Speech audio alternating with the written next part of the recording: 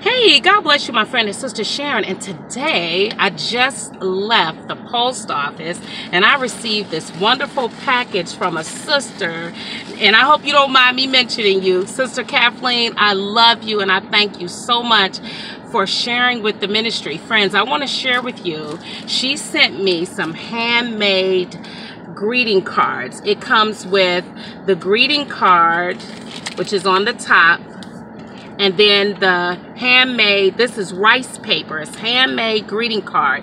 Absolutely stunning. These are so pretty. Sister Kathleen, I just had to share them with the rest of the family of God. But I want to show you what you can do with greeting cards. And I've already passed them out since some of them out. She sent me a big old pack of them. Sister, I am so excited. This is what I love. Outreach is my ministry. Me and Daniel, my son Daniel, say hi, Daniel. Hi. Here, let me turn the camera. Say hey.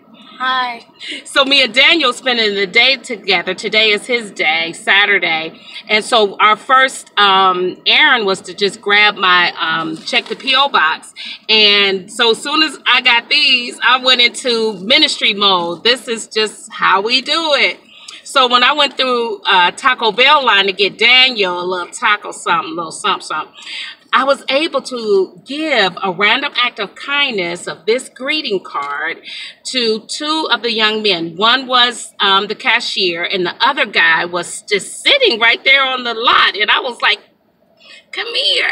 I told him, I said, I want you to choose one woman in your life, not a girlfriend. It could be your wife, auntie, grandmother, and just give them this beautiful handmade greeting card. The one young man, friends, he lit up like a Christmas tree. He found that this paper, see, you all can't see the texture. I don't know if you can see in the camera, the texture, it's a little dark in where I'm parked. Friends, this is some beautiful rice paper. Absolutely beautiful. He lit up like a Christmas tree. And I told him it's handmade. He could not wait, friends. Look at this. That's an orange and yellow. Here's one that's orange. Look at this pink one. Oh, look at this one, friends. Aren't they beautiful? So if you got greeting cards that's just sitting around, this is another creative way we can evangelize. And I also got my bag of soaps for today. Whenever I leave out the house, I got my soaps for hope. And those of you who are distributors of our soaps, as many of you all across America, we ship these soaps to you. You just keep them in a nice, cool, a little bag. And it's best not to leave them in the car because some of the soaps, depending on after we have made them, they're not fully cured, which means dried out with all the water. So they may sweat a little bit. So always, soap distributors, keep the soaps in a cool, dry place. Get you a little decorative bag. And for some of the men, because we have quite a few men that pass out our soaps all over America, just keep them in a black bag, something cool, but don't leave them in a hot car. So friends, there you have it, a creative, easy, simple, straight to the point way to evangelize with all your old greeting cards. In this case, I get to give them handmade greeting cards. Friends, I've been doing this for years. And I'm telling you, when I received this big old package from you, Sister Kathy, immediately I was like, yes. So friends, listen, I want to say this. We got to do better. As God's people, the scriptures teach us that Jesus went about doing good. Everywhere Jesus went, he was doing good. So just putting out little morsels of hope, just to spread hope to our fellow man. This is how we do it. Many of you that may not know what your gifts and your talents and your calling, this is how you engage the Spirit. You got to go forth, friends, and think about your fellow man. And I want you to know, we just recently had a shooting in Oklahoma, and they found a YouTube video that the shooter made. And what did he say? He said he was lonely and he was losing his mind.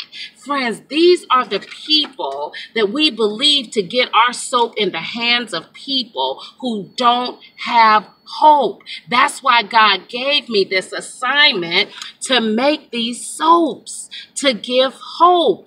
Friends, come on. What do you have in your hand? What can you do to spread hope? What can you do, friends?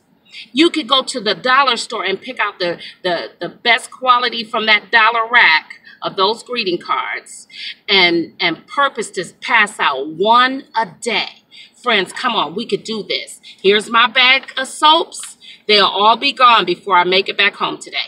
God bless you, my friends. This is the power of doing random acts. We don't know who we are able to stand in proxy to keep alive till they can meet Jesus. Whether we're telling them that they must repent and turn from sin, or we're just moving them along in the journey called life. I love you, my friends. Say bye, Daniel. We're about to go spend time at Daniel's favorite place, the library. Daniel loves hanging out at the library, so I'm hanging out with him. Okay, I love you guys. Till next time. God bless. Let's get busy, friends. Random acts of kindness. You keep them in your car, in your purse. It's so easy breezy. Come on, friends. It's a new season. We keep saying it. Come on, it's a new season. It's a new day for you. Come on. Spread hope, morsels of hope everywhere we go. Amen. God bless you, my friend. Till next time.